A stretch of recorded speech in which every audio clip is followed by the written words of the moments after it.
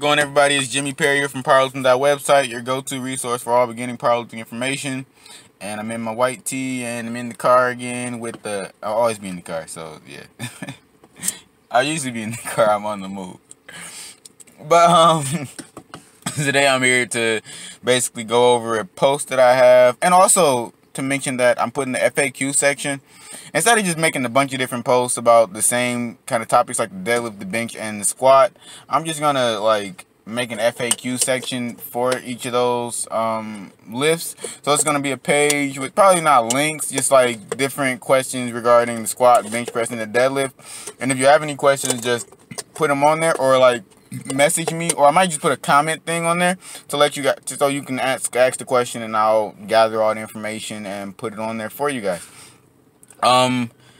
Now, today, the question, or really not the question, but it's just to go over the deadlift and give you the history or background on the deadlift. And yeah, so to start off with the deadlift, and the question, the post actually stemmed from a question that I saw, which was, why is the deadlift called the deadlift? And it's pretty self-explanatory. But I also decided to go on and answer like what the history of the deadlift was and current deadlift world records are in certain categories. So yeah, let's get started. The deadlift obviously is one of my favorite lifts. I mean, it's not obvious, but it's one of my favorite lifts. I like it more than the squat, even though, because it's one of the lifts that I feel the least amount of pain in. And then since I discovered the deadlift bar, I've had so much fun with the lift that it's just actually, I'm going to go on a lot of tangents, just so you know. This is minor segue. Like, I'm going to go on a lot of tangents. But ever since I discovered the deadlift bar, I've actually just gotten more interested in the lift. So, that actually had nothing to do with this conversation. Or this whatever. But I'm just going to go into that. Yeah, so the deadlift is one of my favorite lifts. It requires total body strength somewhat, not really. And that's something I also mentioned in the article. It doesn't require anterior. It requires posterior. It requires muscles along the posterior chain, not the anterior chain, which are the pressing muscles, which are not even pressing really, but like the front muscles. So the quads, even though it helps with the quads a little bit. Like, I've used my quads when I deadlift a little bit, so not gonna say that's completely ruled out. But bicep, chest, tricep, or tricep, not really. Bicep, chest. Quads, pecs, like, it's just not, we don't use those in deadlift, so it's not a full body movement, but it's one of the lifts that uses the most muscle groups, and at least from what I've seen. I mean, other than like these other like cleaning jerks and these crazy little explosive movements that weightlifters do. I'm not a weightlifter yet, but power lifter. Thinking about doing some strongman, even though I'm like 165 pounds right now, which is weird. I've lost so much weight. Yeah, deadlift is called the deadlift because it's literally a dead start lift. Like, you're lifting dead weight off the ground. Now, it's not, which raises the question: can it be considered a deadlift when you're doing reps and you're not hitting singles? You're doing like I do. Like, if I'm doing a 5 reps, I don't restart. I let the weight touch the ground, bounce off kind of, and lift back up. Even though it's been said to hurt your lower back, I don't really care, because I'm like, if I can lift 400 pounds for 12 reps, or I did 365 for 12 reps, doing that, I'm going to do it till I get my body used to the weight. Obviously, it's not going to feel the best, but as long as I'm doing it with correct form and I'm not hurting myself, I'm okay.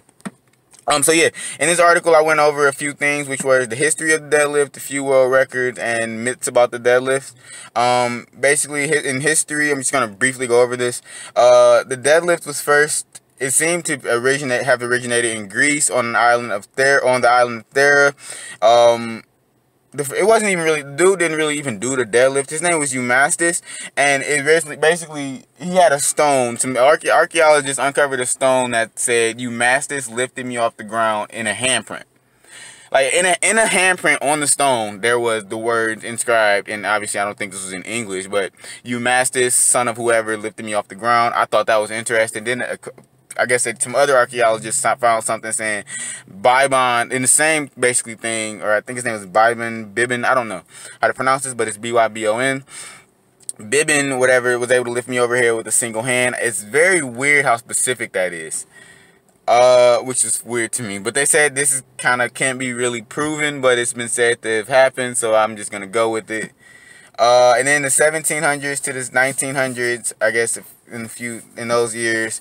The deadlift seemed to there were a few different variations of deadlifts, which were the harness lift, which is basically somebody put a harness on themselves and tried to stand up with weights, a lot of weight. The most that I've seen here was a dude named Thomas Topham, and he was British, by the way, the British strongman, and he was able to harness lift 1,800 pounds, which is no small feat. That's a lot of weight.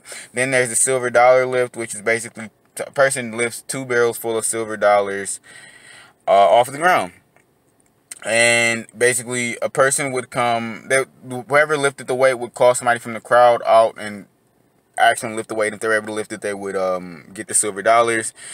They still do this in strongman, I believe. I haven't really seen it, but I've read that they do this in strongman. Then there's the health lift, which is basically, and this reminds me of someone like I know Juji Mufu does this on his channel, where he basically grabs a grip implement. I can't remember what it's called. I think it's like the Rolling Thunder or whatever. It's some grip implement with one hand, and you stand up with it. You stand on the elevated platform and lift the weight off the ground.